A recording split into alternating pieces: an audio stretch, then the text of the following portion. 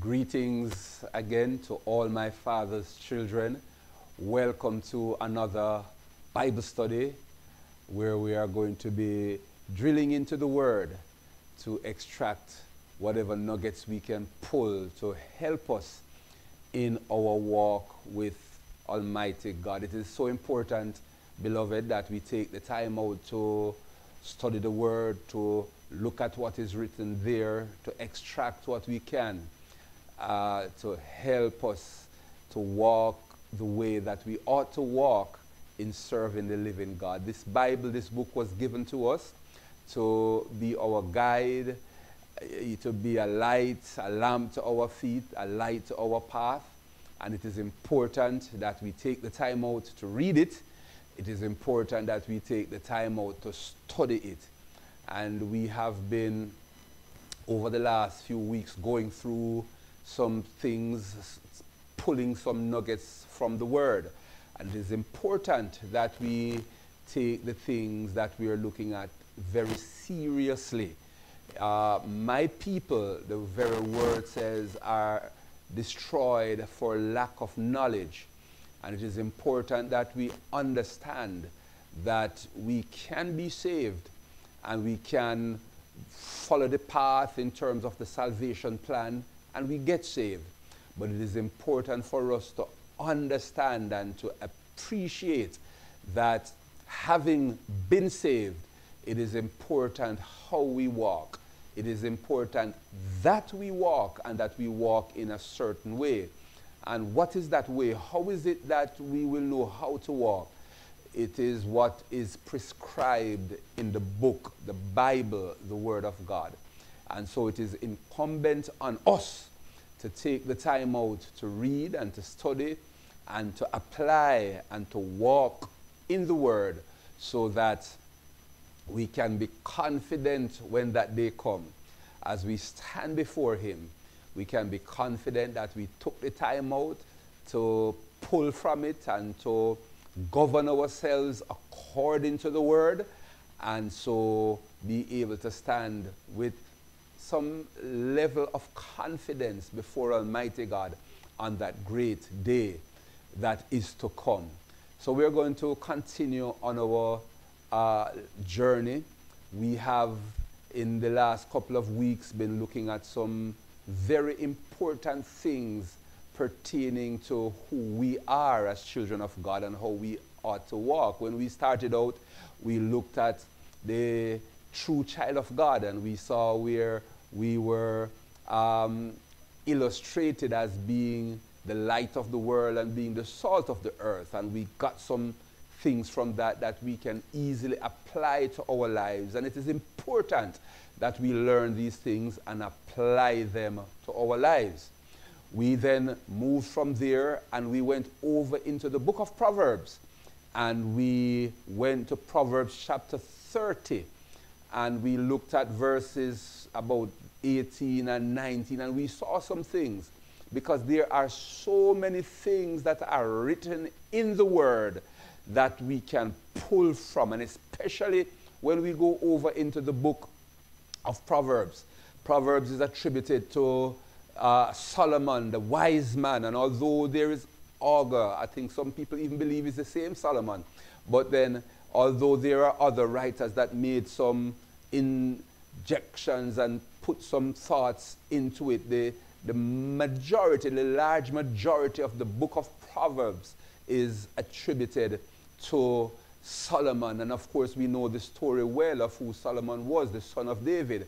We know of the dream that he had and how God came down and bestowed upon him wisdom so much that no other man on the face of the earth, and of course we're not putting Jesus Christ into this, but no other man had the kind of wisdom that Solomon had. And folks from far and near came just to hear Solomon speaking and to hear the proverbs, the sayings that he had, and the wisdom that was behind those sayings. And to the extent that people came from near and far to hear him, it speaks volumes as to the man and the wisdom of the man, what God had impressed upon him, what God had given to him because of the heart that he had as it relates to him leading God's children. And that wisdom allowed Solomon to examine things that the ordinary person would have just glossed over.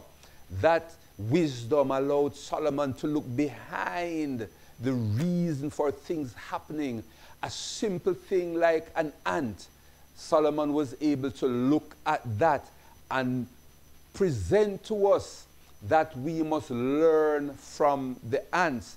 In fact, in the book of Proverbs chapter number 6 and verse 6, Solomon in writing says, "Go to the ant, thou sluggard, consider her ways and be wise."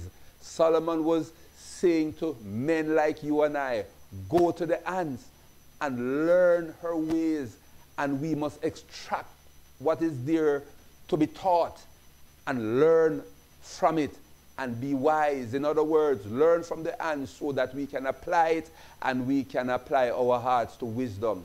And what we're seeing in the book of Solomon is that, in the book of Proverbs, written by Solomon, is that there are things, simple things like the ant, like the spider, like the grasshopper, like the coney. We're seeing in other situations the serpent, a man with a woman, the sheep, the eagle. Things that we would probably just look at and see the eagle flying, sailing through the atmosphere, going up into the heights. We look at those things and it amazes us, but we just look at it and we say, my God, God is so good. We look at the ship going through the sea, and as far as we are concerned, it is just a ship traversing the oceans, going from place to place, and we are comfortable and we are satisfied with that. But the wise man Solomon and the others who were there that wrote into that book in Proverbs, those short little words that behind them are filled with so much meaning.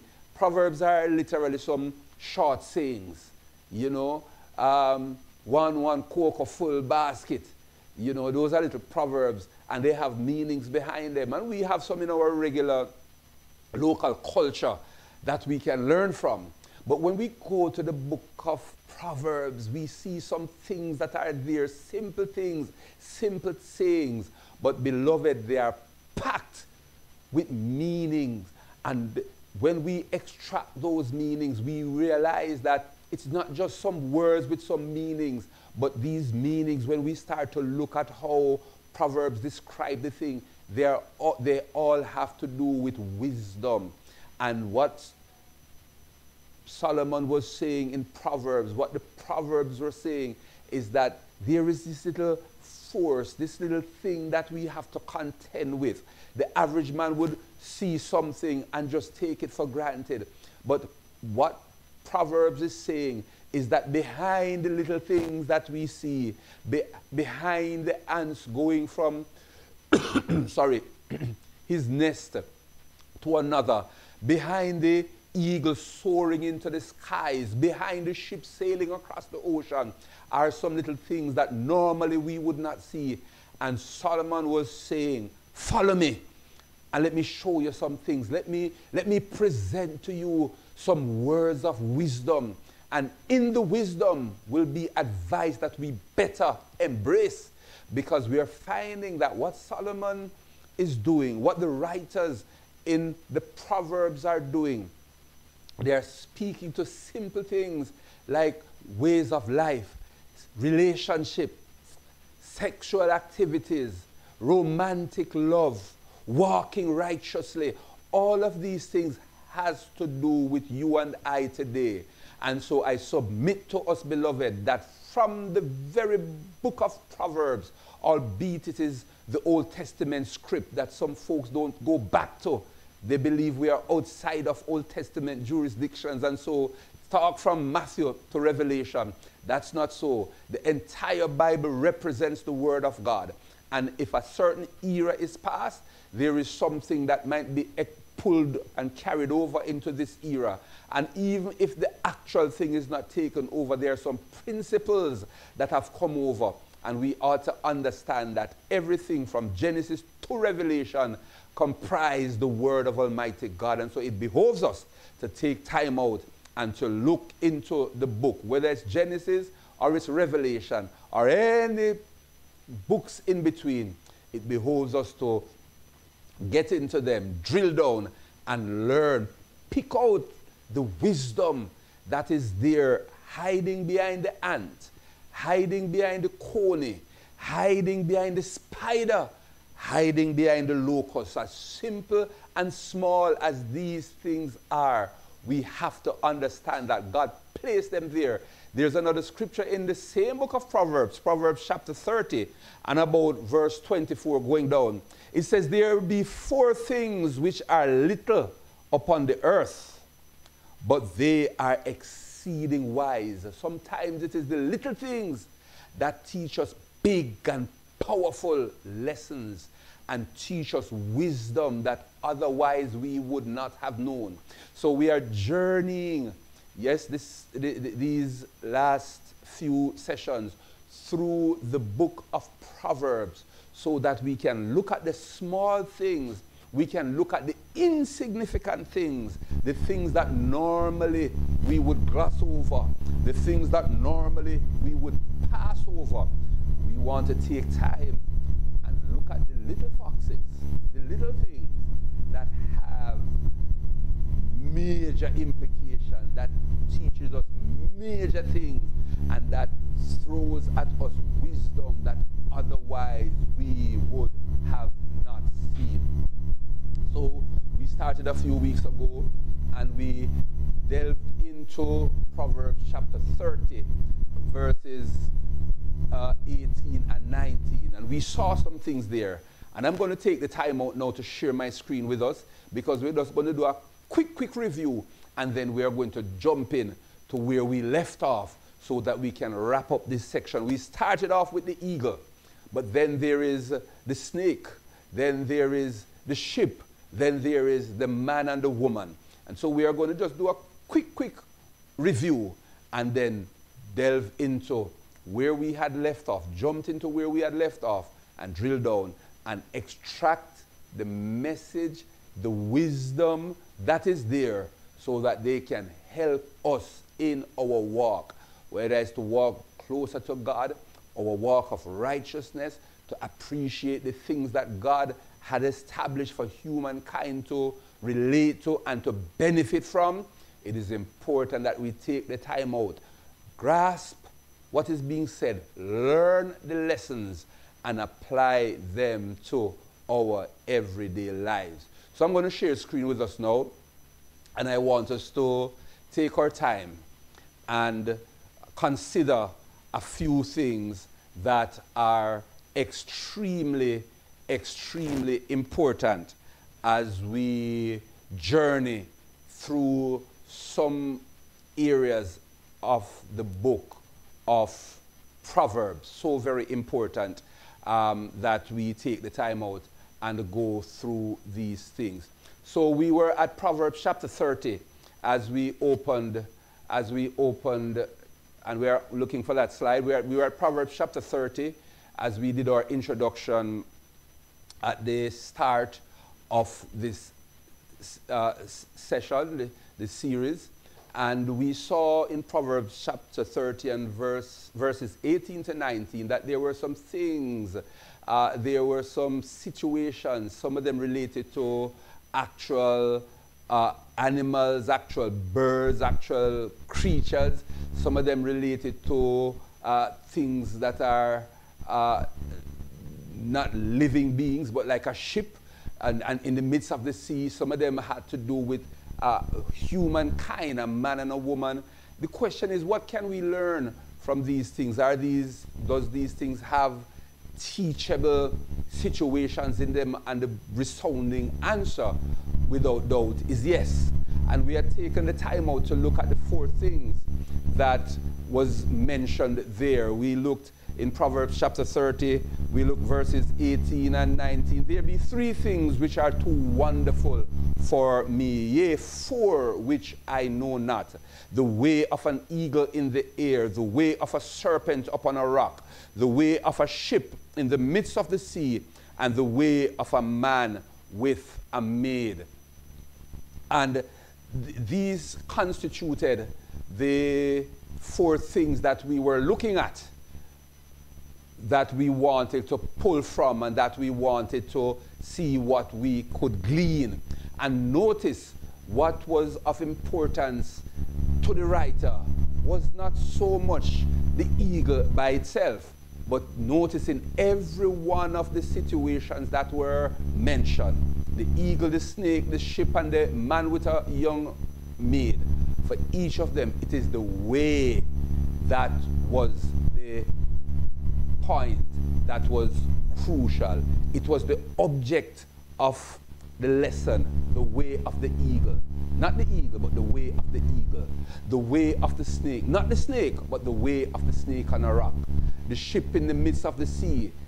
Not just the ship, but the way of the ship. In other words, by looking at what the focus was being placed on, the way, it was signaling something. Because when we come to a particular way, you speak about a road or a particular route, a particular avenue to get to somewhere.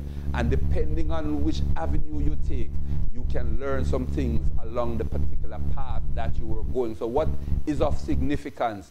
What is the object of each of these things that the writer, Augur, was making mention of? Was the way. And we have gone through some things already, which we won't go back through, to define and to explain to us what a way was. You can go back to the past presentation and pick up what was said there. But having said this now, we had gone into looking at the way of the eagle, and we had spent some time going through with the eagle to find out exactly what the way of the eagle represented. And we saw that the eagle taught us some serious lessons. The eagle would fly out after a certain time when he reached to that age where he felt that he was just unable. He was getting old. His feathers were burnt out. His feathers were getting gray, and his beak was blunt, and his claws were dull, and all of those things. The eagle realized that he just did not have what he had in his youth. He recognized that something had to happen. He had to go through a process of renewal, and that eagle naturally knew that he would fly up into the mountains and go into a rock and rest on that rock, and he would go through a process to sharpen his claws and go through a process to sharpen his beak, and he would lie there prostrate, and he would be on fasting, and as a natural course he would shed his feathers, and he would start to push out new feathers, and as those new feathers come, and as the beak became sharp again, and as the claws, thongs became sharp again, and the wings would have been strengthened with the new feathers that were coming on, a process of renewal took place. And that eagle, after a certain time in the cleft of the rock, way up in the mountain, secluded, away from everybody, away from everything, that eagle would be renewed and his strength would come back, and that eagle that was getting old will find that, having waited for that period in the rock and waited, naturally waiting, that refers to us waiting upon God, and that's why the scripture said, they that wait upon the Lord shall renew their strength, and they shall mount up with wings like eagles. The eagles went through the exact process that a child of God can go through and ought to go through as a part of his renewal process. Sometimes we get tired, sometimes we get weary, sometimes we feel that we can't make it, but just like the eagle, we can pull back and go into a period of fasting and prayer, and believe it or not, saints of God, God takes us through a process where our mind is renewed and our strength comes back, and even though we might be up there in age, our system will tell us, yes, you can do it. And all of a sudden, the energy is there, and the desire is there, and the passion is there, and we can go again. Yes, we might not be 18 or 20, but even if we are 60 or 70, what is happening on the inside, the renewal is on the inside, and we have this sense that we can make it, and we can go further, and we can work for God still. It does not matter where we are in terms of on the calendar. It does not matter where we are, so long as we have the energy and the strength and the mind, we can accomplish things for God. And that is represented by the eagle soaring again back up into the heights.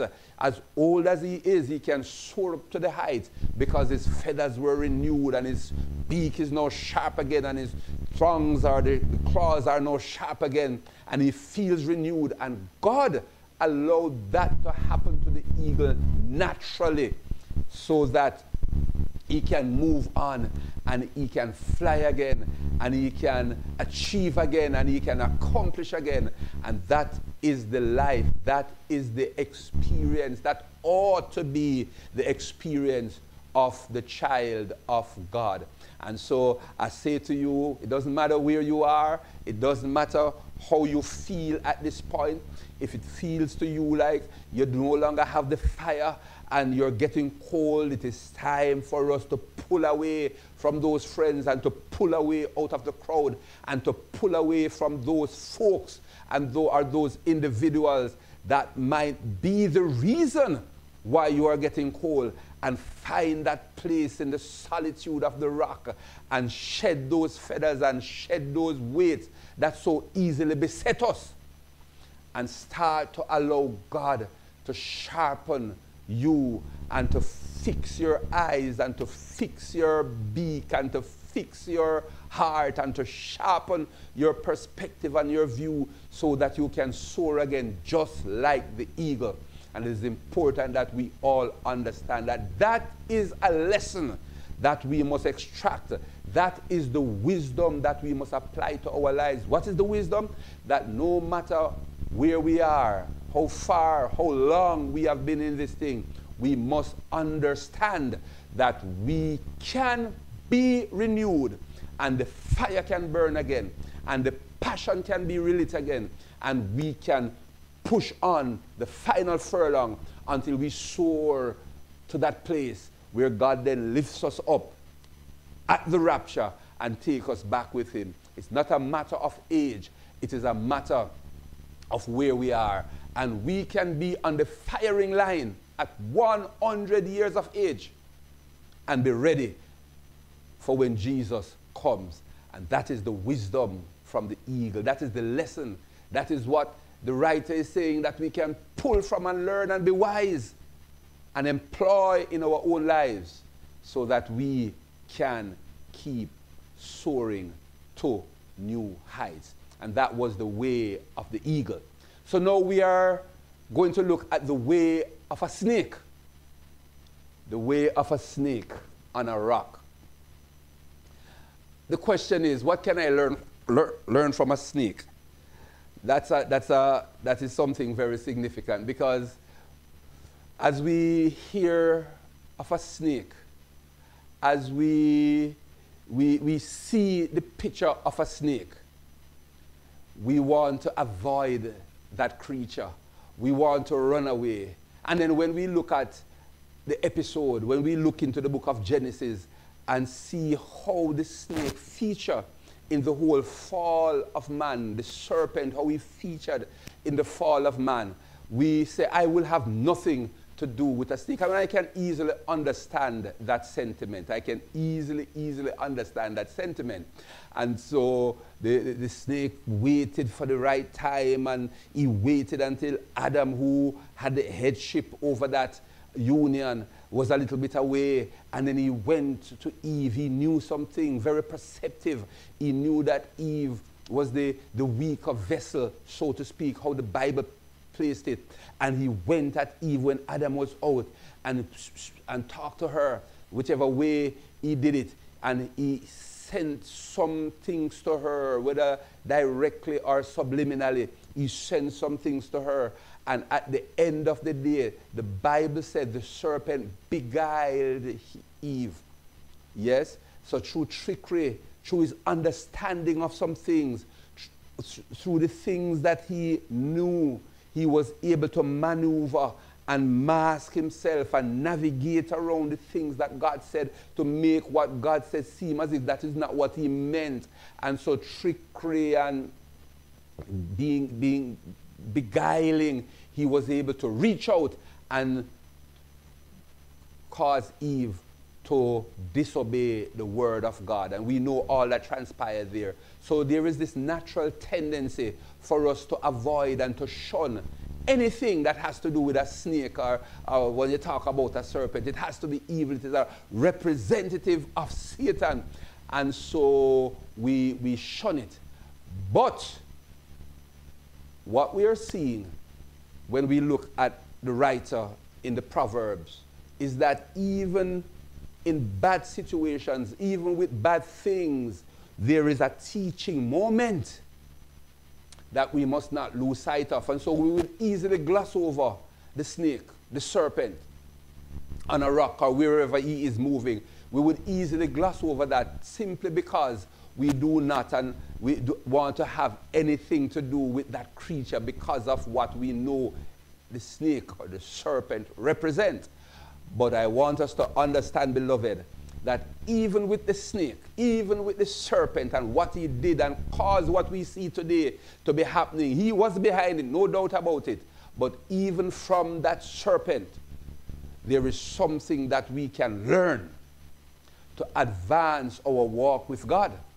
And the writer in Proverbs said that it was a wonder and an amazement to him, just like the eagle. Now, anybody would want to emulate and learn from the eagle, because we see the eagle soaring up into the skies and we see the power and the majesty of the eagle. And so we'd want to emulate that eagle, and whatever lessons we can learn, we will extract it and we will learn and we will go with it. But a snake, no way. Drawbreaks there, beloved. We can learn from an ant, we can learn from a spider, we can learn from the locust, we can learn from the little conies that have their house built into the rocks. I want us to understand that. And if we can learn from a spider, we can learn from a snake. And I want us to understand that. It is in the Word.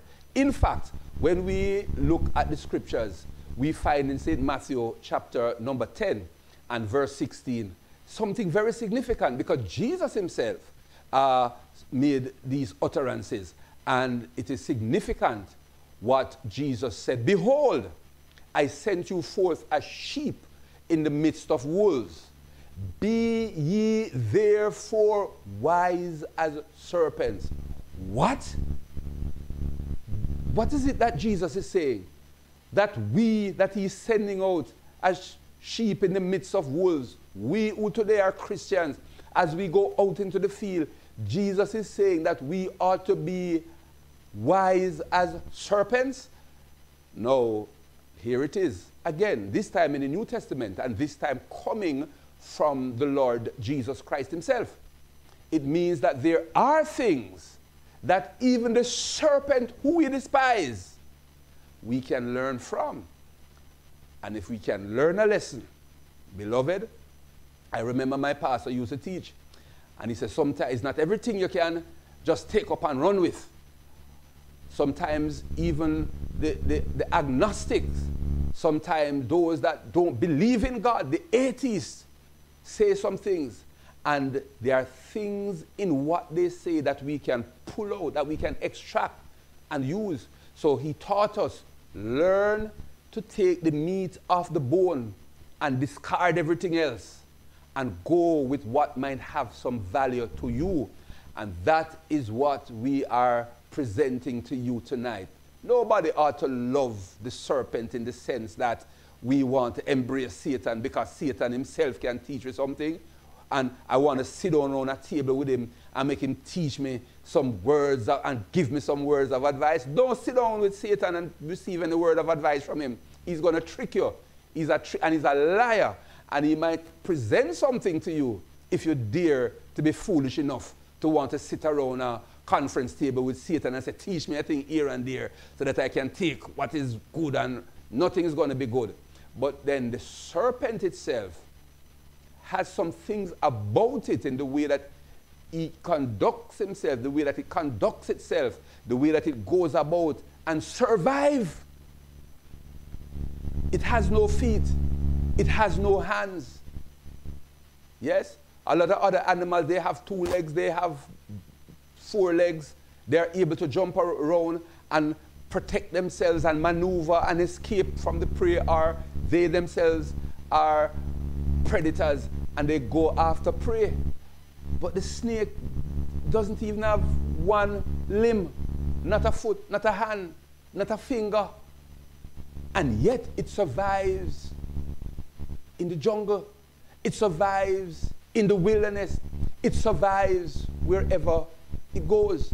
So there ought to be something about even the serpent and how he operates, which is what Jesus is saying, that we can learn from, that we should learn from. And so we must move to see what it is about the way of the serpent that we can learn from. We can adapt even the good characteristics of a serpent. And that is a point that I want us to note. And so the first thing I want to relate to us is that the serpent becomes one with its surrounded when it lies absolutely still. There is something about the serpent that once it is in a particular environment, once it is in a particular area, it hides itself. He knows, that creature knows when the enemy is coming and knows how to be still. That enemy knows how to camouflage, and the next slide shows that enemy knows how to camouflage. It has the ability to camouflage itself and blend into the surroundings so that the prey cannot see them. And so while we are there and looking at that, looking in our surrounding, we are there in that wilderness era, we are there walking through the jungle. Sometimes no matter how we focus our attention, we are unable to see that reptile, we are unable to see that snake, because he's just calm, he just blends in. He's not showing off his pretty colors. He's not showing off how big he is. If you look at a snake, you know, I see the design and the color and the interspersed texture. You see a little bit of black here, a little bit of green here, overlaying a body of yellow. And the color can be beautiful. Sometimes that reptile is green and has a different shade going all the way down. And by itself, it is pretty, it is beautiful. Folks used to kill snakes and take their skin and make shoes. And the shoes that the snake skin make, it is so expensive because of the beauty of the skin of the snake. They kill that creature to use the skin to make shoes, and a snake skin shoes, beloved, is very expensive. Yet, as beautiful as that snake's skin is, and you would think that like the ostrich, he would spread it out and cause the female to see it and to, no. Sometimes when that ostrich do that for the female and is attracting that female, and beauty is demonstrated when he spreads out his thing, he's actually making himself vulnerable, because the predator, although he might not have known that he was around, once he spreads out that thing, everybody sees it, and it's big and it's beautiful, and it is for all to see. And of course, his main reason was for the female, was it the ostrich or that female, to see the beauty of him spreading out that wing. But sometimes in exposing ourselves, in exalting ourselves, for folks to see what we can do, for folks to see what kind of gifting we have, for folks to applaud us and to say, oh, you are this and you are that. We don't understand sometimes the trouble that we bring to ourselves. And so learn from the way of the snake, in as much as its skin is beautiful and is desirable for men to even use it to make shoes and other things which are expensive in the realm of humanity. The snake, even with that beauty on the skin that he has, keeps himself camouflage. He is not opening up himself and displaying himself and exalting himself. No, no, no. That snake stays put. That snake is discreet and keeps below the radar. He knows that his life depends on it. He doesn't have hands and he doesn't have feet, but he's going to survive. And one of the features of his survival, and he instinctively knows it, he stays calm and is not exalting himself and showing that I have beautiful spots and I have a green coloration or I have a yellow coloration with spots interspersed to make me look beautiful. No, no, no. Even if he thinks that he is beautiful, instinctively he knows that he ought to humble himself and stay calm and carry on. It is how he is going to survive in his environment. And that is a lesson within itself. And I want us to understand whoever we think we are and whatever we think we have achieved and however we think we have sharpened our instrument and we can preach like the best of preachers, and we can sing like an angel, and we can play like angels on high, and we can do this or we can do that, and we want folks to see who we are and what we can do. I want us to understand that when we push our necks up, be careful. That is when you are seen so that the guillotine can be sent around to cut off your neck. Even Jesus, when they came to hold on to him, to carry him away, they did not even know when they came down which one of them was Jesus. They had to point him out. So this glorious God that became man could have had clothes different from everybody else, could have had glory emanating from him so that he would be seen and known even as he was carrying out his task and his work on earth. But he didn't do that. He humbled himself. He became a man like any other man, to the extent that those who wanted him have to make an arrangement with Judas to point him out. And how Judas didn't even have to say, that one over there with the beard, because they all had beard. That one over there with the particular, they look alike. You couldn't tell Jesus different from John. That one over there with the sandal, they all had sandals. Judas had to say to them, listen, the one who I hug up and kiss, he had to go pinpoint him because he was not there exalting himself and showing that I am Messiah. He blended in. Beloved, we better blend in. We better stay low. We better be humble. Understand the way of the snake. He is wise and know that he has no hands, he has no feet. He has to crawl on his belly. And as a result, he's prone to be attacked. So he stays under the radar and he does what he has to do. And he's not going to die of starvation. That is how he survives. He creeps up on his food and he catches them because he has perfected the art of staying calm, working with his environment, not exalting himself, and being discreet in his walk. This is the way of the snake. And we must pull from that and learn to be humble and operate within our environment. learn not to exalt ourselves, not to love the spotlight, but to be humble in mind and in heart, in spirit. And that way you will go through and survive in your walk with God. In a world system that is against you, in an environment that wants to entrap you, in an environment that wants to crush you, you will be able to survive. Just be humble. Don't exalt yourself.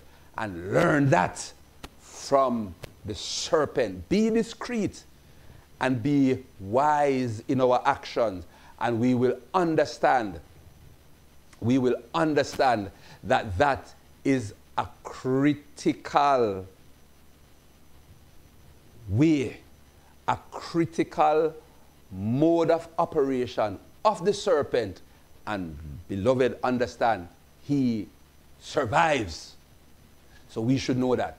Now, the serpent understands. Secondly, the serpent understands its vulnerability. He understands that. The first thing we said is that we must adapt the good characteristics of the serpent, and we went down into some things. But then the next thing we must understand about the serpent, he understands his vulnerability. He knows his weakness. That's a part of the way, the wisdom of the serpent. He knows he knows his strength, but he also knows, instinctively, he knows his weakness. And knowing your weaknesses, beloved, is a great way for us to prepare ourselves so that we can be protected from the onslaught of the adversary. We must know where we are strong, but we must equally know where we are weak. And I want us to understand that the adversary, the enemy, is going to strike you where he knows you can strike back, where he knows that you are weak. Yes? So that is very important. We must know where our weaknesses are. Brethren, some folks have weaknesses in areas that others don't have it in. Some folks are weak in the flesh. And if you know that you have a weakness, gentlemen, when it comes on to ladies, then you must know that you don't leave yourself exposed. Don't leave yourself alone in a quiet place with a lady.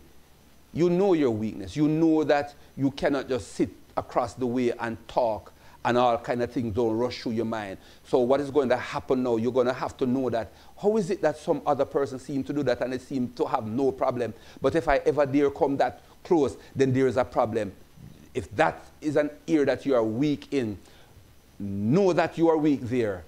Pray much about it and try your endeavor best. In fact, don't try. Do your best not to leave yourself exposed, you and this lady alone, because you know where your weakness lie.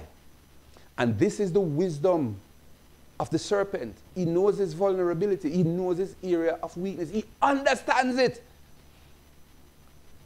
And as a result, he makes the necessary adjustments. He knows, and I'm saying to us, that serpent that knows his weakness, he puts in place some defense mechanism that will give him leverage over his enemy. How is that? That adversary knows how to strategize. He knows how to be tactful. He knows how to prepare himself. He knows how to anticipate what your move is going to be so that he can plan his next move.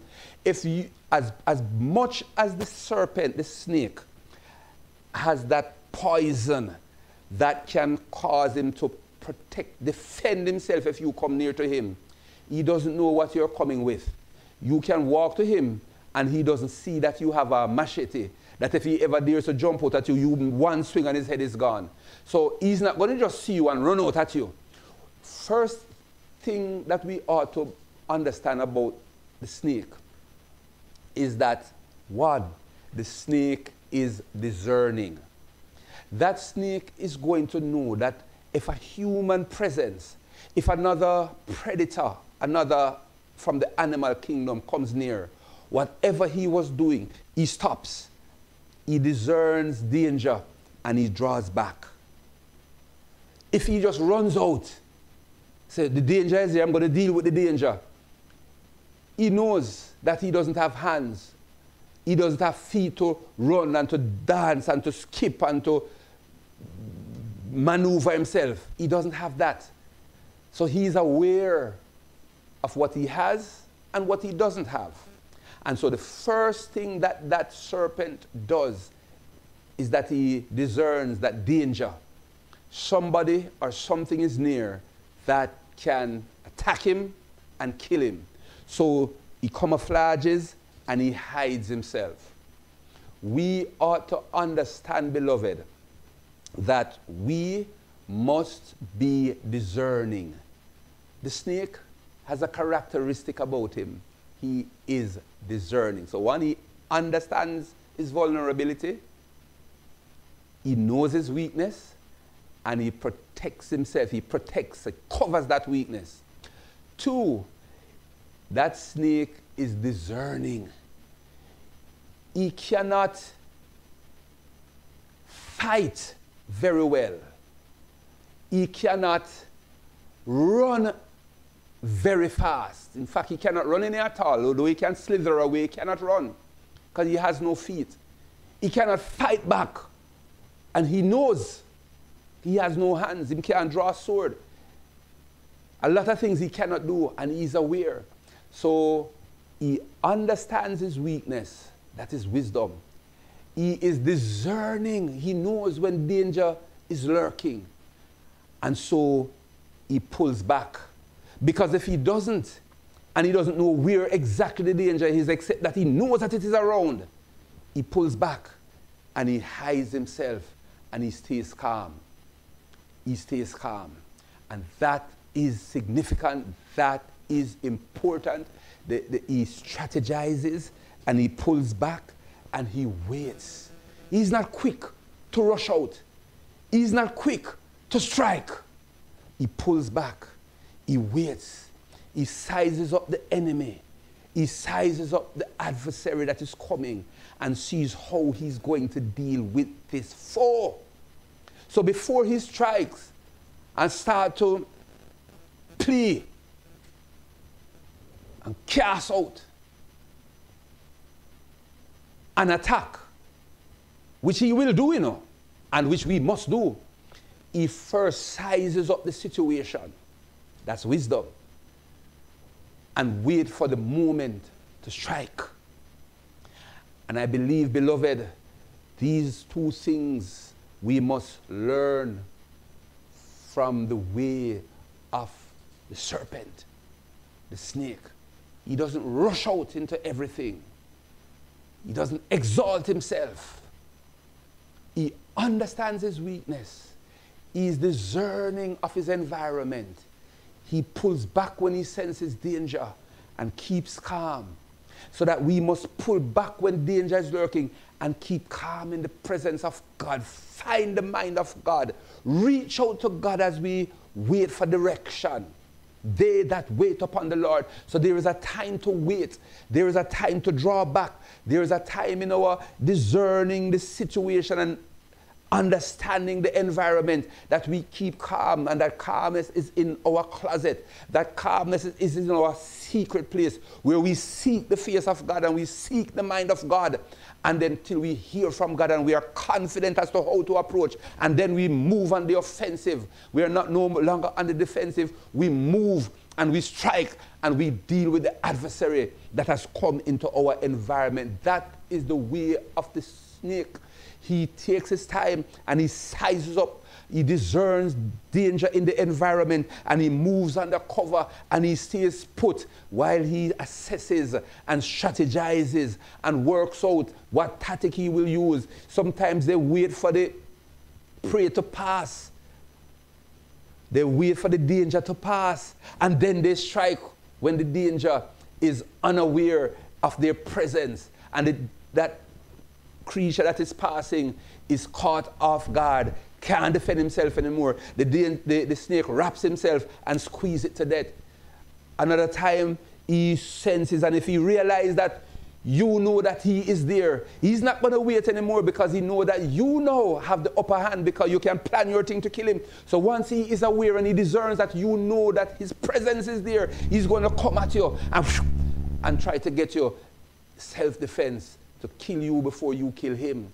So he discerns and he strategizes and he ensures that he's either hiding and you don't know, and if he knows that you know, then he's going to reach out and boom, strike at you to get rid of the threat. He knows when to move. And I'm saying, brethren beloved, we can learn this from the snake. Discern your environment. Know when everything is sailing smooth. Know when danger is lurking in the corner. Know when sin lies in the corner and is lurking to strike at you. You must discern and know when the things that you're hearing, if they make sense. You must know when people are trying to tear you down or tear somebody down or tear down the work of the ministry. You must be discerning, be wise like the snake. Learn the way of the snake. You must learn when to draw back. You don't just take everything. You must know when to stretch out and say, enough is enough. Go away. Don't bring these things to me. Why is it that we are not wise? Jesus said that I send you as sheep before wolves. Therefore be wise as the serpent. So as we go out, brethren, wolves are there in the church. And Paul spoke about wolves that have come in sheep clothing. Even in the church today, there are folks that are there that act like sheep, but they are not. And I'm not just talking about leadership, because there are many leaders that are wolves in sheep clothing, and Paul spoke about them, and he said that they are there to tear the thing apart. And we ought to be discerning, but we have to also be discerning because in the midst of the flock itself, there are those that are carrying on like sheep, but they are wolves, and they are waiting for the right time to strike. Jesus is saying, be wise like the serpent. And what is a part of the way of the serpent is wisdom.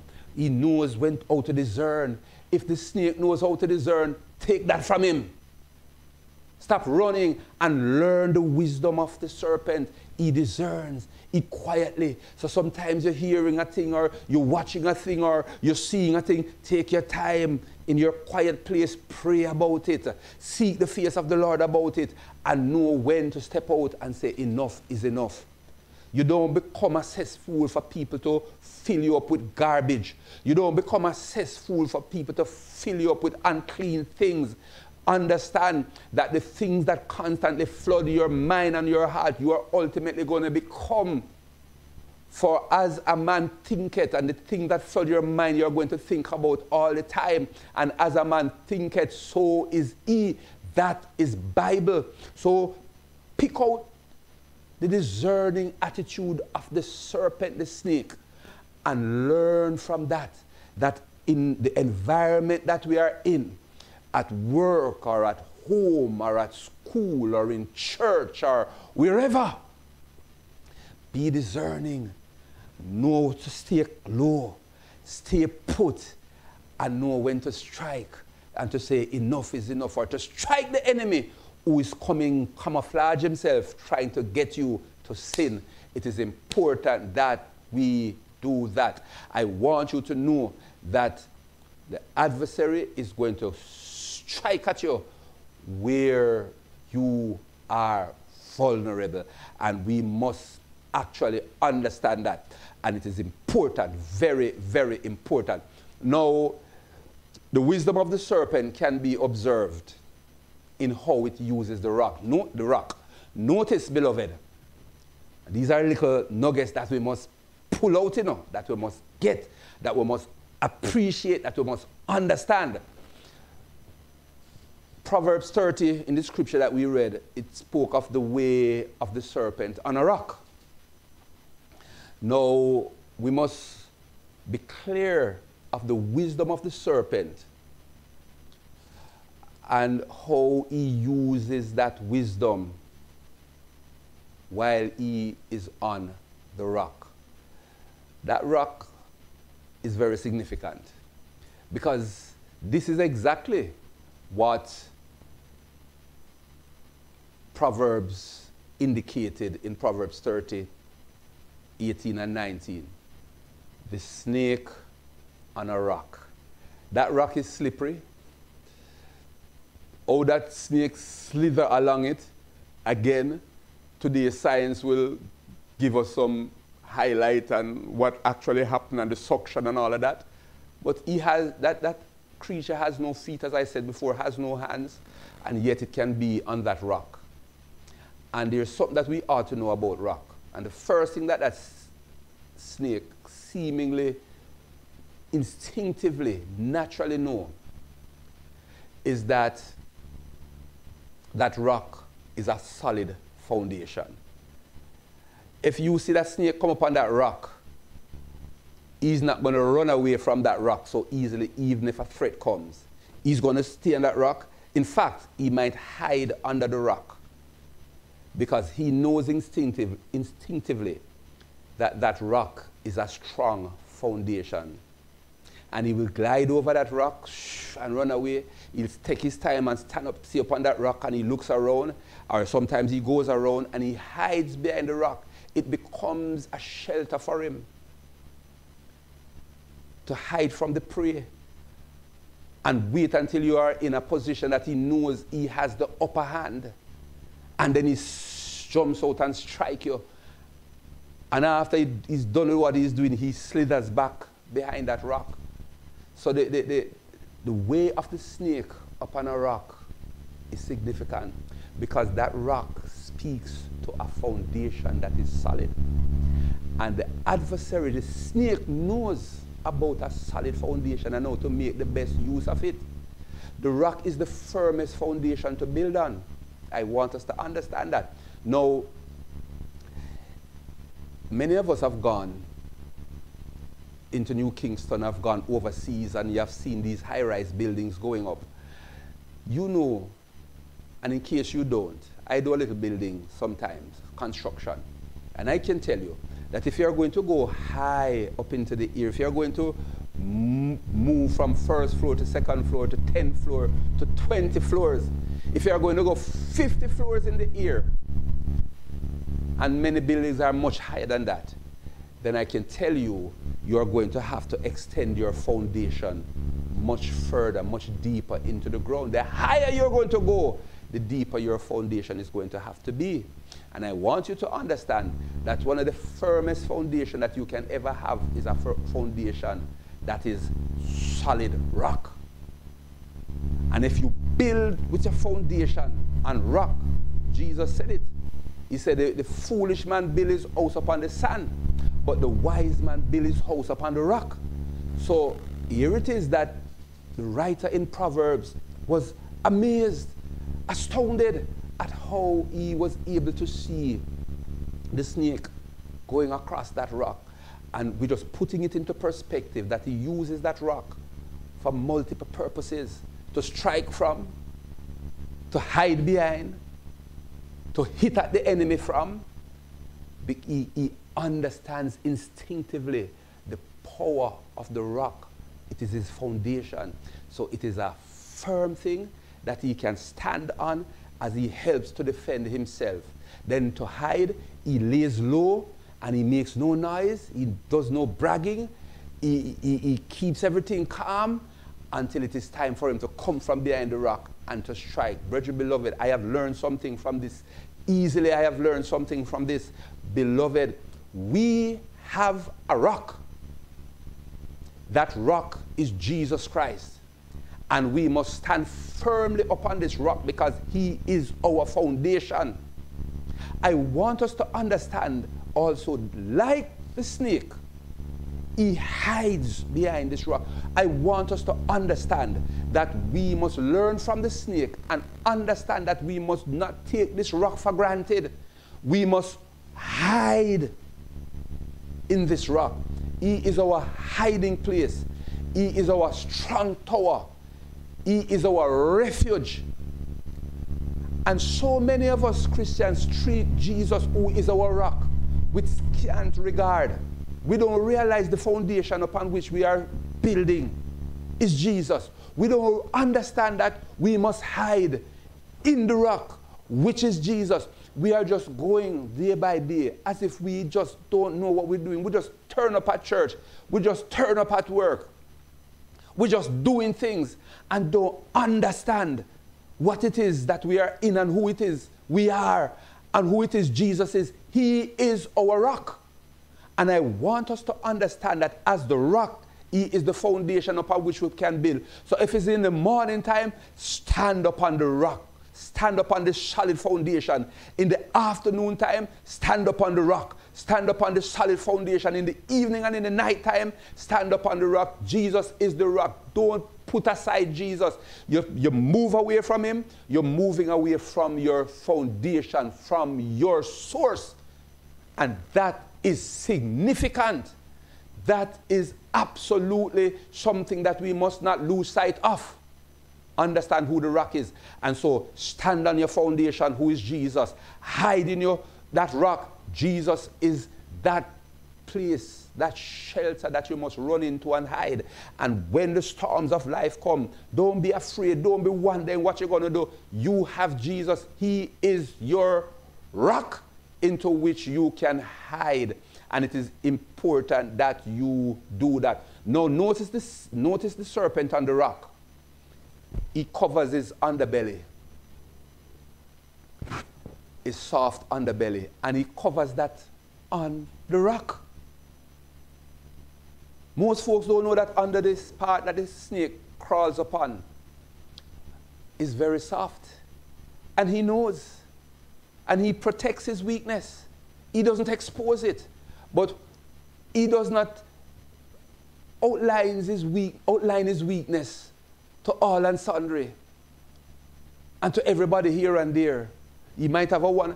First, notice that when he stays on that rock and covers his soft underbelly, the rock helps to protect his weakness. The rock is the foundation that he knows he can strike from. The rock is the place that he can go behind and hide. The serpent instinctively knows this. We instinctively ought to know. We instinctively know that Jesus is our foundation. Jesus covers our weaknesses, and we can hide in Jesus, who is our rock. Why is it then that we push Jesus aside from Monday to Saturday and kind of pick him up on a Sunday to come to church, and we don't live a certain way during the week? We don't operate a certain way during the week. We don't defend the cause of the gospel during the week. We allow people to fill our heads with crazy lies and all kind of during the week. And then we turn up polluted to worship him on Sunday. Learn from the serpent. The serpent stays on the rock as a power play. He's hiding his weakness, but he can jump out at you. And if he discerns you coming and you don't see him, he's going to slither behind the rock and he's going to hide behind that rock. It's a power play. He never gives away his advantage. He's wise enough. And notice Jesus said it, be wise as a serpent. So there is something about the serpent and wisdom that we all overlook. He knows how to make his move instinctively, naturally. Follow what he does. And I've been sharing those as we came down. Follow it. Stay on the rock. Learn how to maneuver on the rock. Learn how to hide in the rock. Learn how to protect your weakness while you're on the rock. And that rock is Jesus Christ. And though he has his weakness and he can only crawl and he has a soft underbelly, it is made up. He has a quality that fills that weakness, that fills that gap. He has a sharpness in his seeing and his hearing. And he makes the best use of his strengths. He doesn't go about and squander his strength. He doesn't go about and boast about his strength. He uses his strength to his advantage. And that sight and that hearing, he works with it. So he sees you before you see him. He hears you before you hear him. And he positions himself so that he is in a place to have the upper hand. As a child of God, as a Christian, I want to embrace these strategies so that it assists me in my fight against the enemy. I don't know about you, but I am not interested in being seen and being known and being this light of the life of the party and being the spotlight at the no. Forget about that. Know who we are, know what we are in, and be humble in mind and in heart. Yes? Esteem others higher than ourselves. Look at others and think about them higher than how we think about ourselves. That is how the Bible puts it, that every one of us ought to be. And the way of the serpent brings out all of these characteristics. So although the serpent was back there, the instigator and the one that caused sin to come about upon the earth, to this day, even from the serpent we can learn something. And we are seeing a lot that we can learn. And I say to us, apply these things to our lives. Learn these strategies and tactics. Learn to be calm and humble. Learn to stand up on the rock and hide in the rock and cover our weaknesses in the rock, which is Jesus. And don't put him aside and then take him up back when it is convenient. The serpent is smart, and we, like how we learn from the eagle, we can learn from the serpent, and we better learn and apply these things. They will help us to be stronger Christians, to be better Christians, to walk with God, and to be overcoming. Understand, we can learn from the eagle, but we can learn from a serpent. The way of the serpent. Be wise as a serpent. Learn and become better Christians. We then look at the way of a ship in the sea. So one, we started out with the way of the eagle. Then we looked at the way of the serpent. Simple. But it is the simple things that teaches us powerful lessons. And oh, if we but just learn those lessons and pull those lessons and apply our hearts to wisdom. We read in Proverbs 6 and verse 6, learn from the ant, ye sluggard, so that you can be wise. Ants can teach us wisdom. The eagles can teach us wisdom. Be wise as the serpent. The serpent can teach us wisdom. Let us pull these things and hear from the wise men that wrote the book of Proverbs the wisdom and apply them to our hearts. The way of a ship on the sea. Now a sailing vessel, listen to this now, it don't have no propeller. It don't have any oars, those little things that you use to, no. It doesn't have any engine. And yet, these ships can make their way from point A way over to another country in point B. And I'm not talking about modern ships today with engines and all of those things and compass that. No, I'm not even talking about that, because when this proverb was written, this was a few thousand years, hundreds of years ago, probably 1,000 and odd years ago, the Proverbs was written. And this proverb, almost 1,000 years, this proverb was written at a time when there was no engine to propel ships along. Yes? As big as the ships were, it were those sails.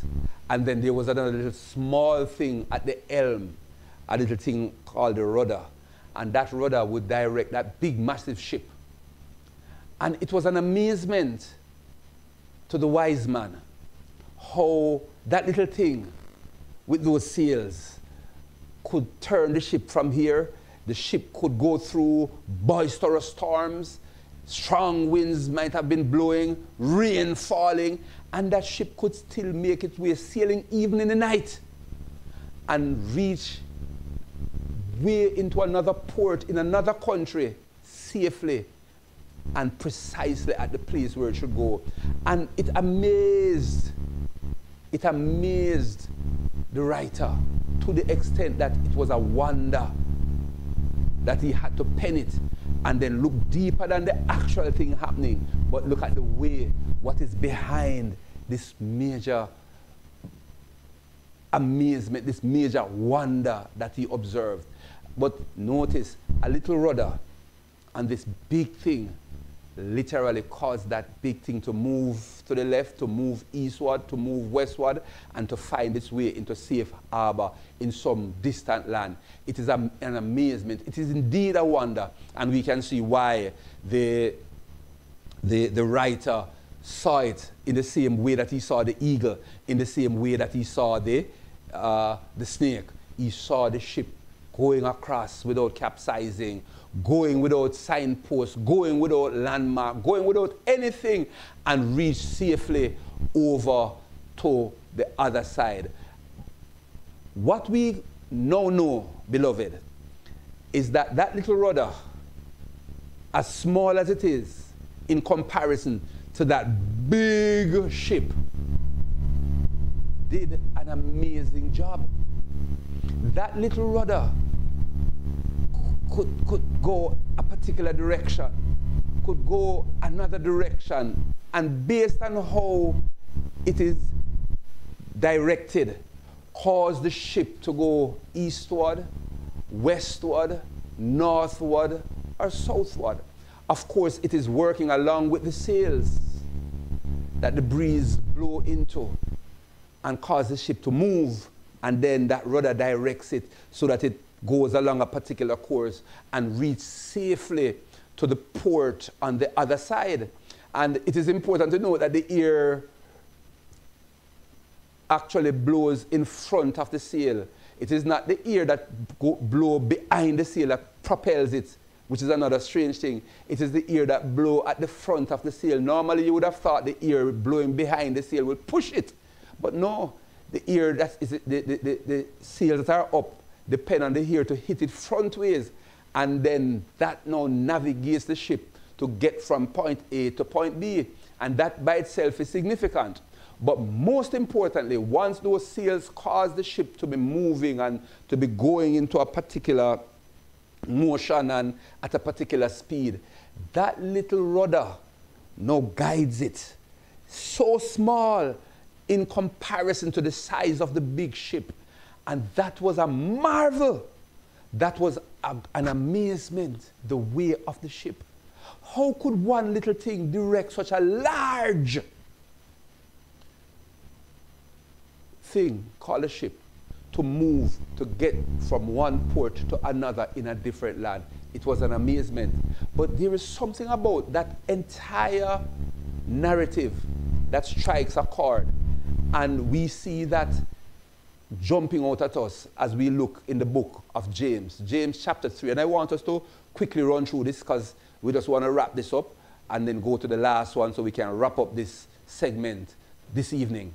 And so James chapter 3, and we start at verse 3. There is something very peculiar about what James is saying and how it is paralleled with what the Proverbs wrote about on a ship on the sea. But let us start with verse 3. Behold, we put bits in the horse's mouth, that they may obey us, and we turn about their whole body. Behold also the ships, which though they be so great, are driven by, and are driven of fierce winds, yet are they turned about with a very small helm, whithersoever the governor listed. Let us pause here. Because verse 4 talks about the very ship that Proverbs chapter 30, verses 18 and 19 speaks about, the ship that, the way of the ship through the sea. The writer of Proverbs is amazed. He wonders, he is in a wonder at that whole episode, that whole narrative that he is looking at in front of him and watching as it transpires, the ship sailing through the sea and going eastward or going westward or going northward or going southward. He's amazed. It just captures him. But in it, there is a lesson. And whereas he did not give us the lesson, we understand from all the narratives above that in all of these things, the way of the eagle and the way of the snake and the way of the ship and the way of the man and the woman, that there are lessons that and wisdom that we can pull to apply to ourselves that can teach us wisdom in our walk with God.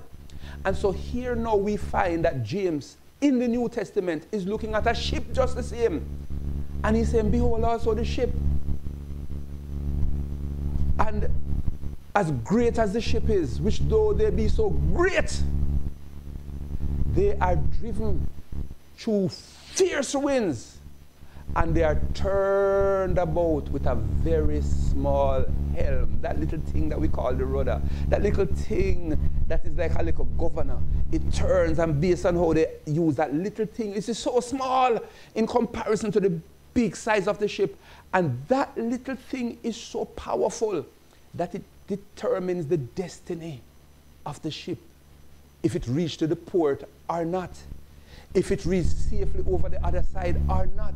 It's not the wood, the precious wood that the ship is made out of, that determines if it is going to reach over to the other side. As nice as the wood is, and as nice as the things are that they lay over to give it that beauty and that prestige and pristine look, none of those things determine the direction of the ship. It is that little rudder, that little helm, that little thing at the helm, the rudder, that is what determines the destiny of the ship, that big ship. James now writes in the New Testament using the same ship and the same little thing at the helm that directs the ship. He calls it, it governs it wherever he lists it. It is the same thing that we are talking about in the book of Proverbs. And the writer now in the New Testament, James, to be exact, now says that, listen, it is an amazement. He didn't use those terms, but just by what he has written, the big, great thing, with one little thing, how it works, you're going to see how amazed he is when you see what he applies it to. And this is where we want to go to the next verse now and start look at the ship with the little rudder and look at ourselves as a ship with the little rudder. Let us look at what James writes and how he puts them and parallels our ship. This old ship have been through battles before, so this is a ship. But how is this ship governed? Is it the me? What is it that governs where and how we go through the murky waters of our existence and leave from this port to the other? We are going to find that the same thing that governs the big ship, which is the rudder, is the same thing that governs this ship, this big body. This ship which is on its way to glory is also governed by this little rudder. But James puts it this way, and he now links the ship with the rudder to I with my tongue and you with your tongue.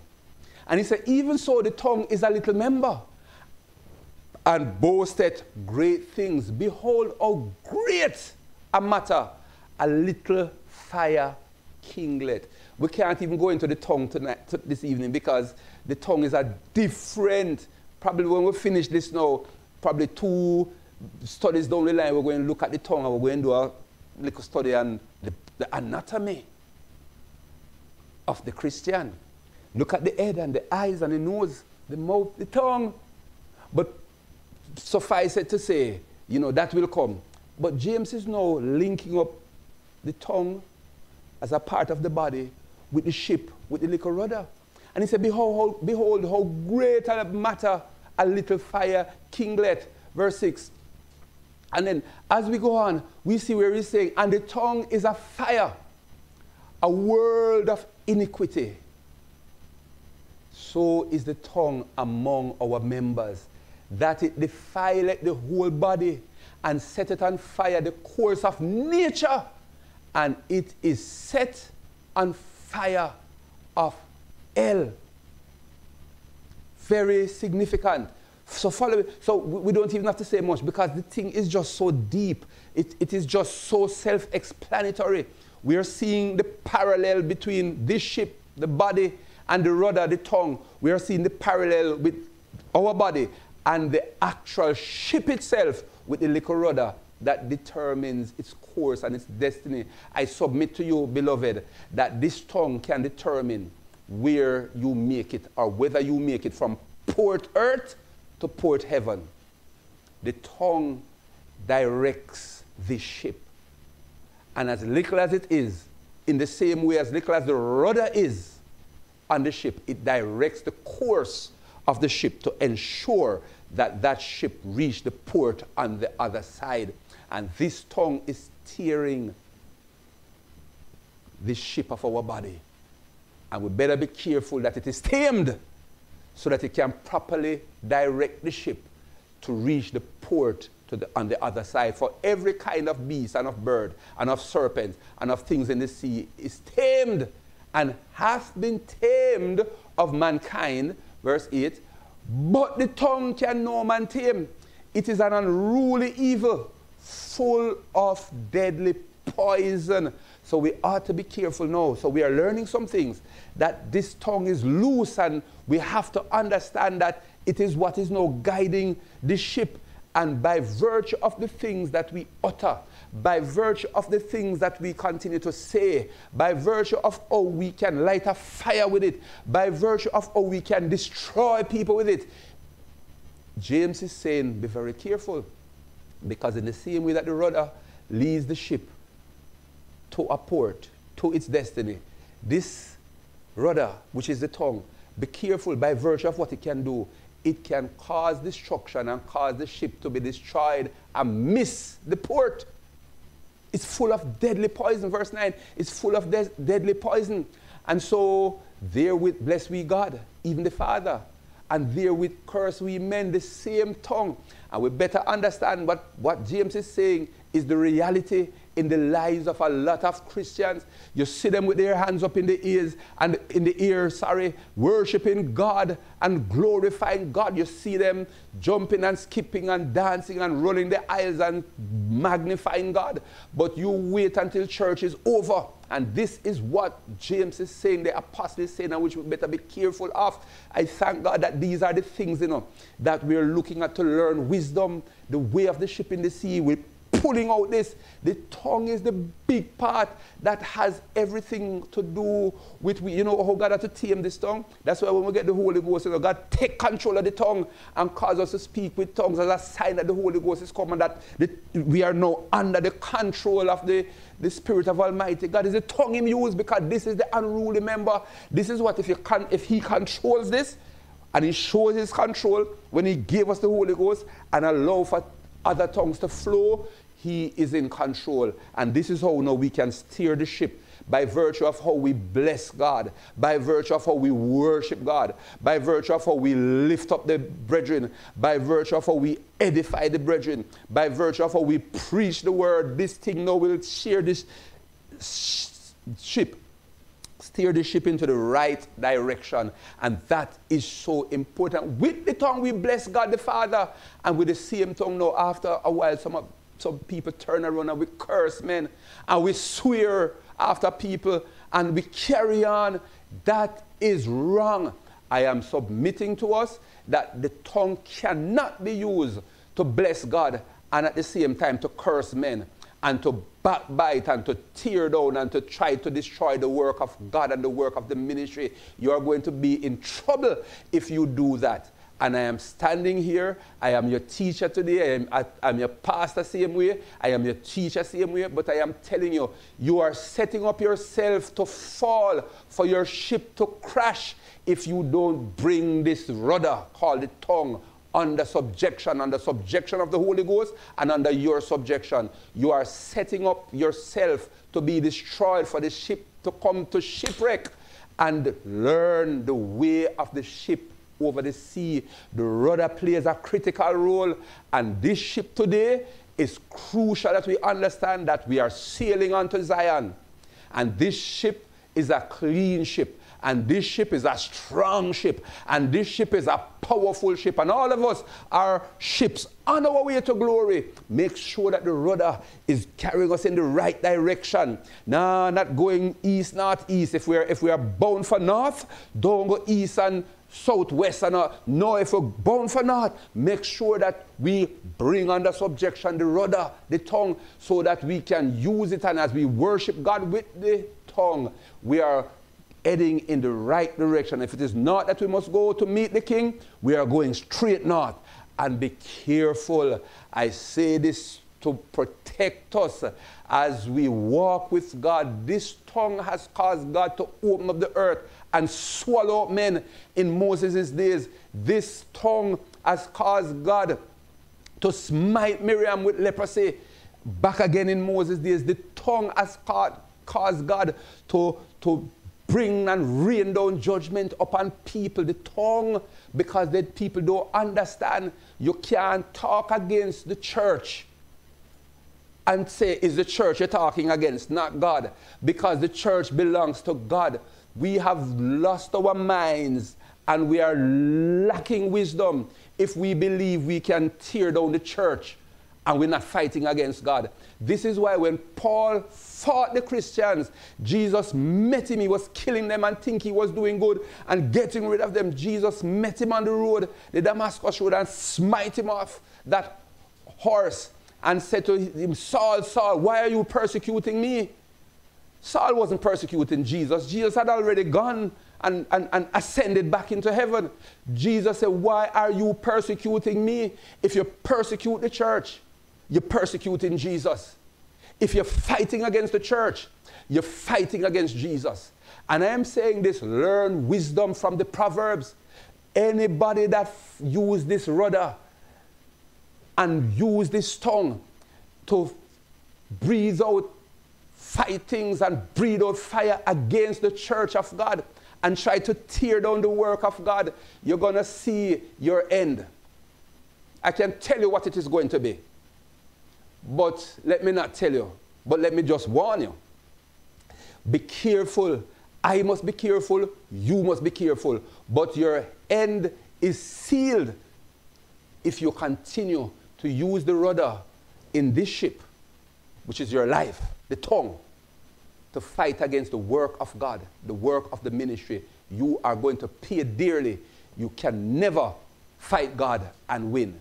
You can never fight the church, because if you fight and try to stop the church and to stop the work of God and to stop the work of the ministry, if you try to destabilize the work of God, you are destabilizing yourself, and you talk it and you convince others, or you try to tear down and you try to cause separation and segregation, and oh God, you don't know what you're doing to yourself.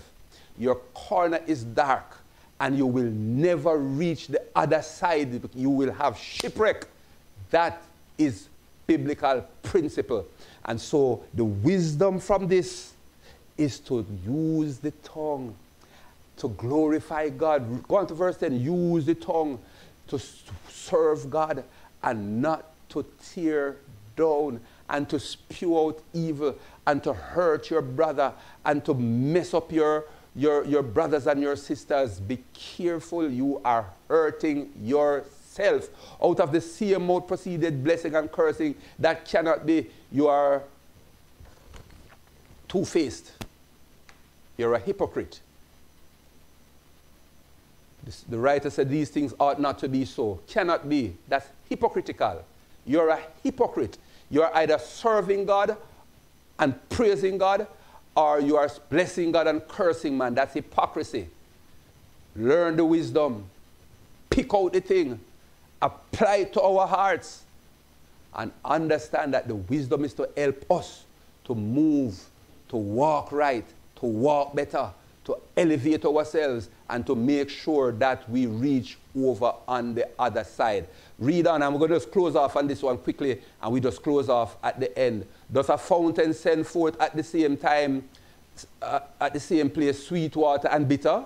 Of course we know it doesn't. Can the fig tree, my virgin, bear olive berries?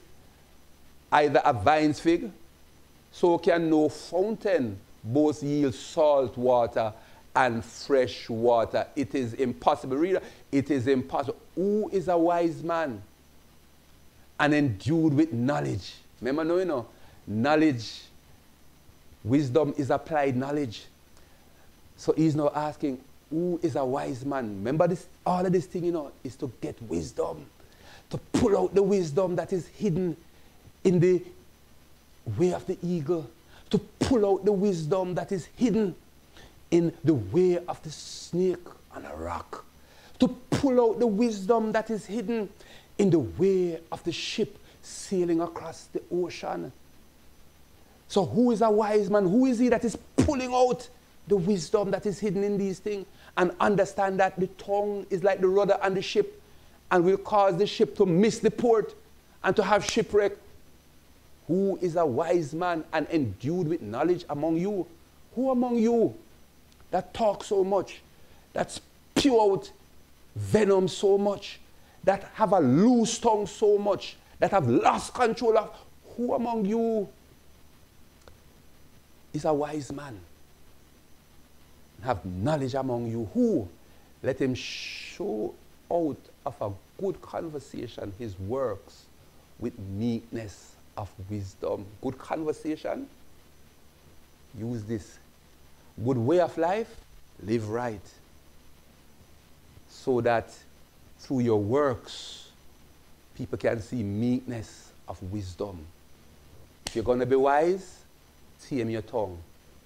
If you're going to be wise, tame your tongue.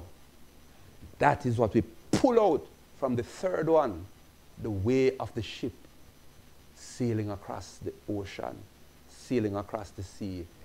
Pull that out and understand, zip up, worship God, let him control the tongue, and let the rudder, the tongue of this ship, guide to the correct port.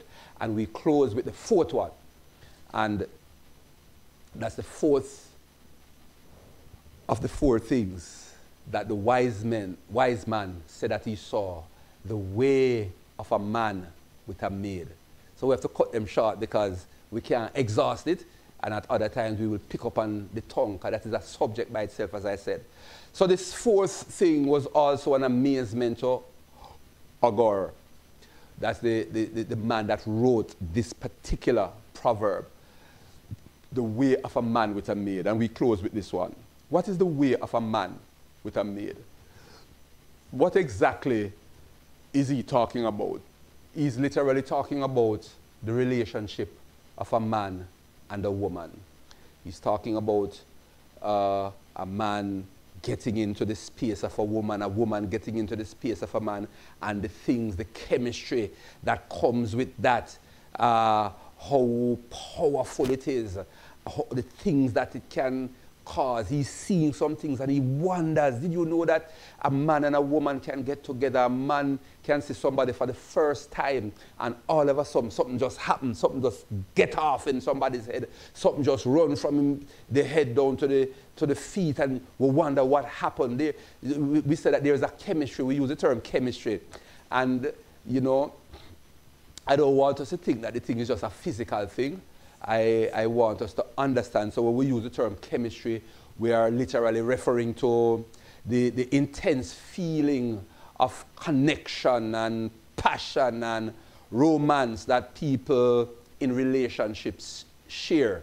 You know, we talk about chemistry, we're talking about all of these things combined. It is what draws men and women together and helps you to kind of come into synchronize. Whatever it is, we can't put our hand on it.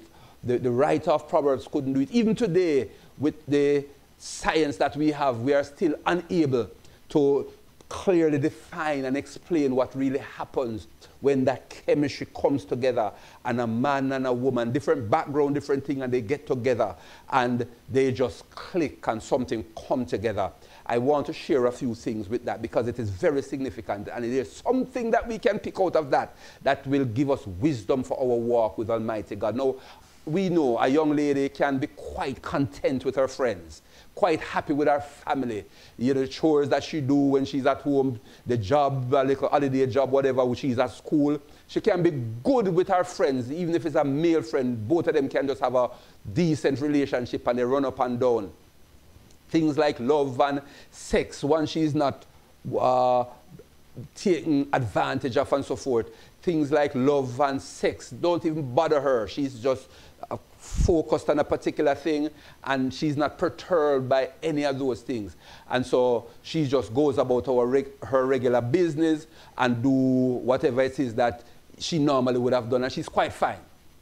But lo and behold, one day a young man happened to pass by, and that young man might say something to her very nice. And so with words, he injects something into her mind, into her system, that cause a shift and cause things to be released into her system, that all of a sudden this lady who had no intention to get into a relationship, she was just fine doing what she was doing. She wasn't even of age, and she was just focusing on what was important to a young lady at that time. And all of a sudden, that man comes and starts to give her attention and start to speak certain words into her ears and start to make promises, and then without even knowing it, something is lit inside of her and she starts to feel something, and he himself starts to feel something that he might never have felt before. Something happens. There's a fire is lit.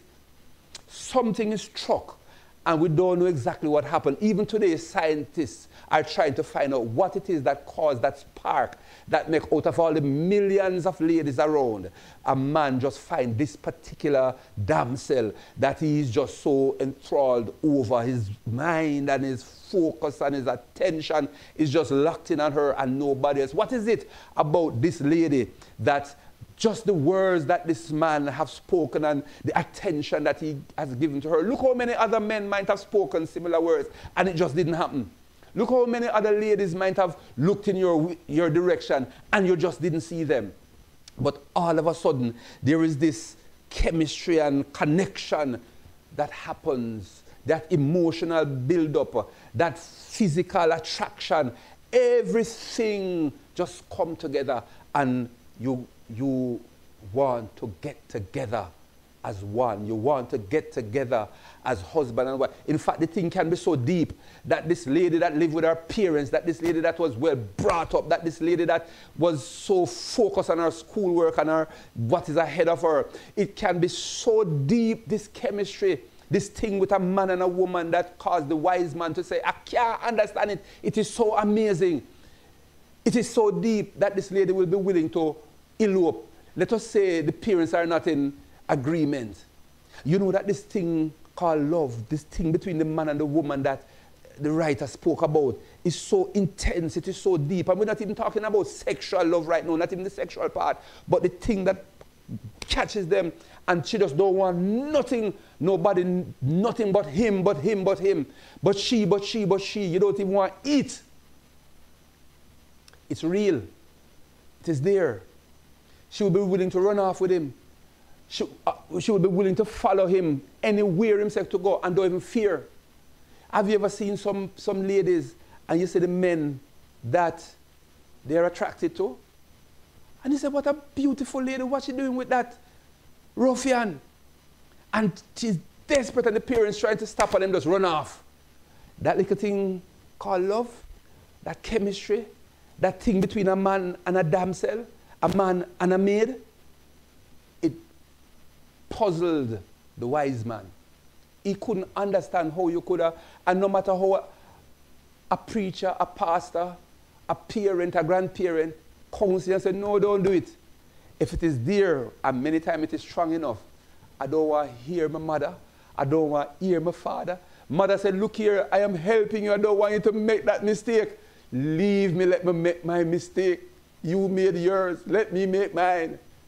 This is how, this thing that Olga spoke about was so intense and so deep. But then there is something about that. Did you know that that chemistry can fizzle out? Did you know that that passion will wear off? Did you know that that depth of love and passion and togetherness, and to the extent that you will run off to Africa with him, take a banana boat and go Africa, you would do that? You would leave the best high school and university and take a banana boat with a Rasta man, or any man, or a Rasta woman, or any woman, once the chemistry is right. And yet, that same chemistry over time fizzles. And you wonder. And this is how folks separate, go their separate ways, and things just happen. How? But it sounds impossible, but it is life. Because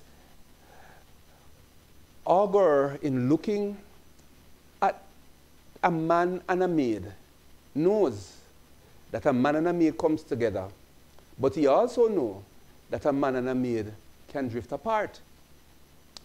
And he looks at the way, and although it was an amazement to him how they came together, he didn't say anything, but he was amazed at the way of the man and the maid.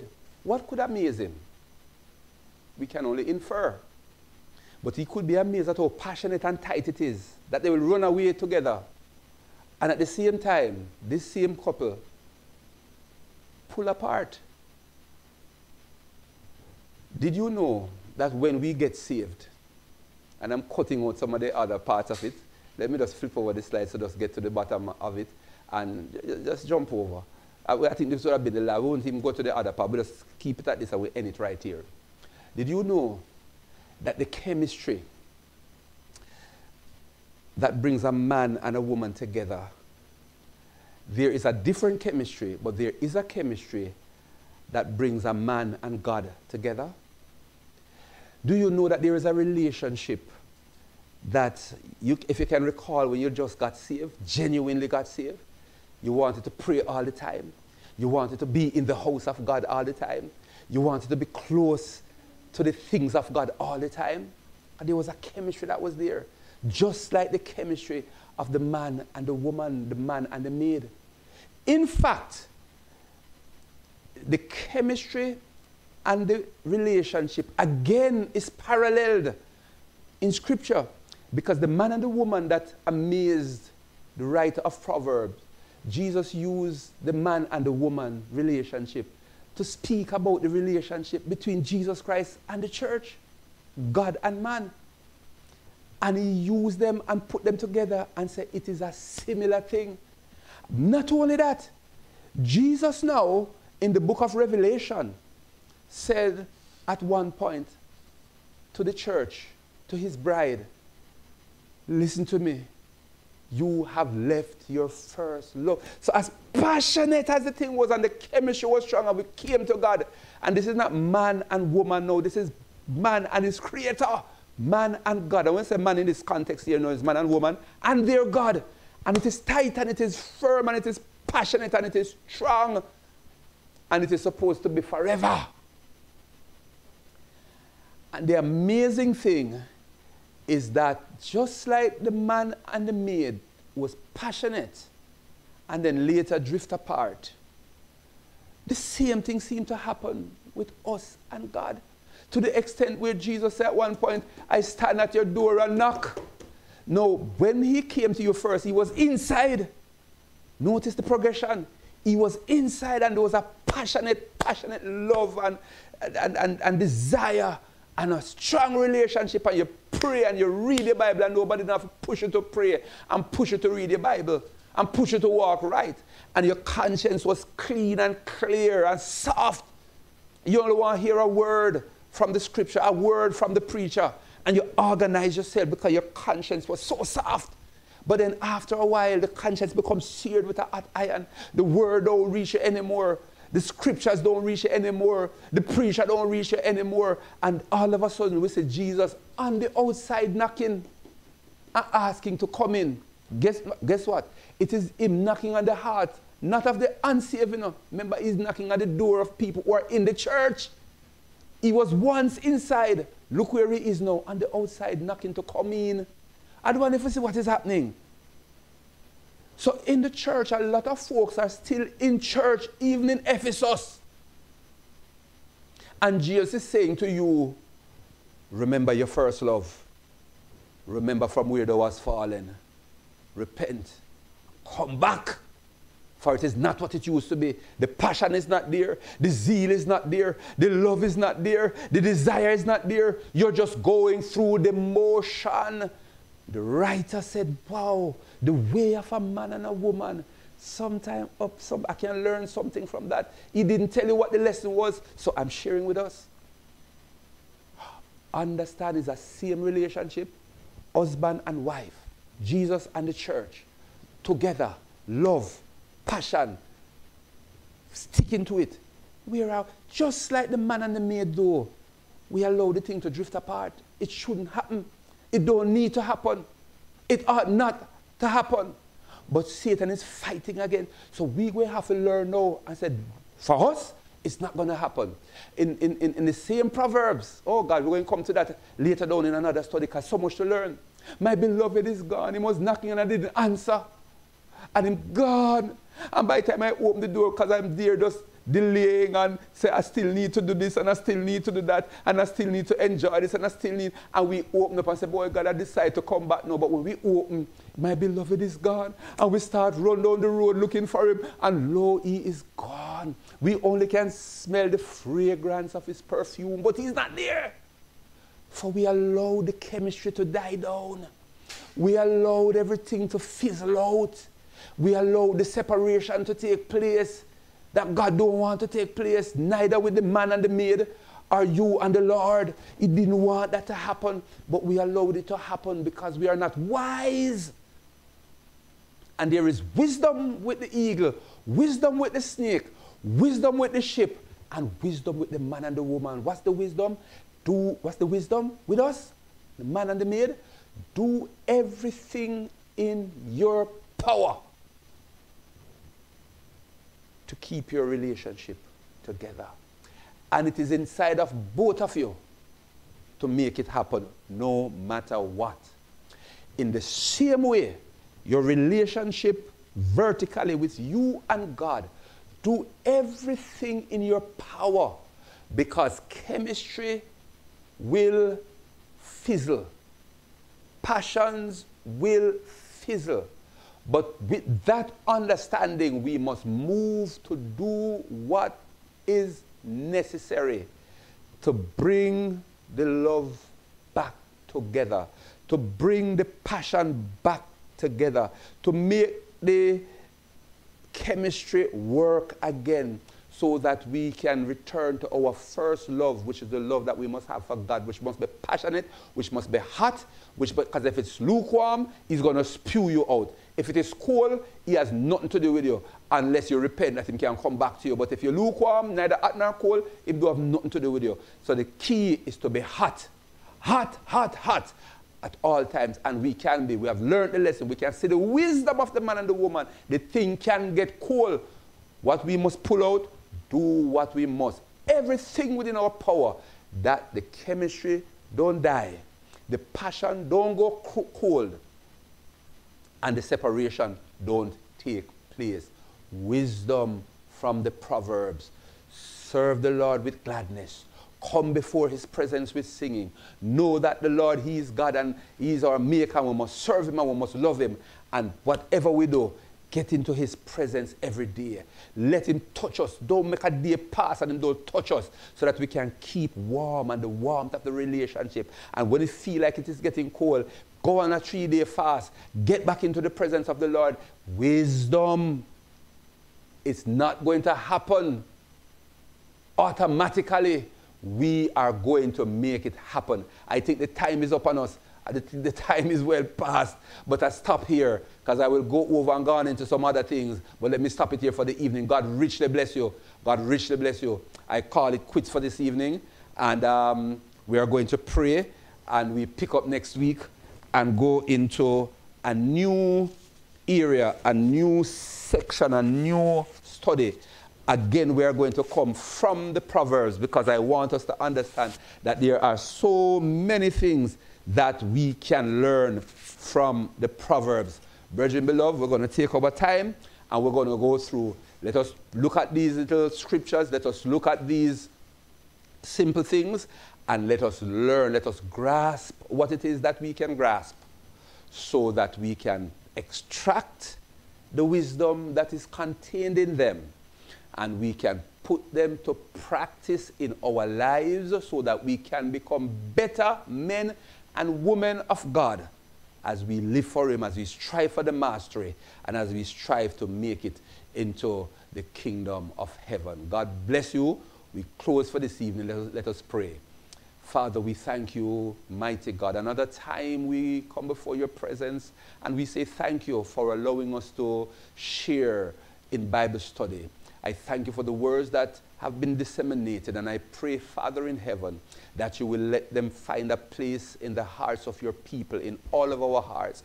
Help us to pick out the things that are wisdom, the nuggets that are there, that we can apply to our lives, so that we can walk the walk of a child of God. They might be simple things, they might be coming from way back, but they are there for our edification. Help us, mighty God, to pick out these things and then to walk and to govern our lives accordingly.